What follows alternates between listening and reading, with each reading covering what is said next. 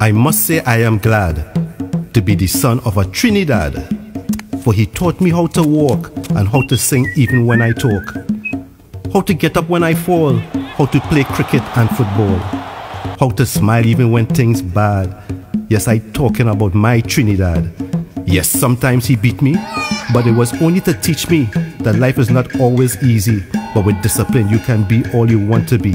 Sometimes I got sad when I see how people talk about my Trini Dad, but then he taught me how to forgive and how to live and let live.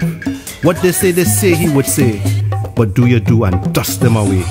He told me you must not lie, then turn around and show me how to mama guy.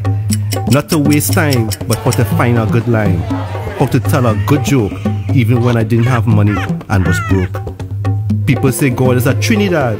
I don't know if that's good or bad, because to whom much is given, much is expected, and I know he must sometimes feel neglected. But as I said, I am glad to be the son of a Trini Dad, a good pilau doubles and roti, crab and callaloo and pulori, who have a sweet hand and who can cook to save their life, who's a bad woman and who will make a good wife.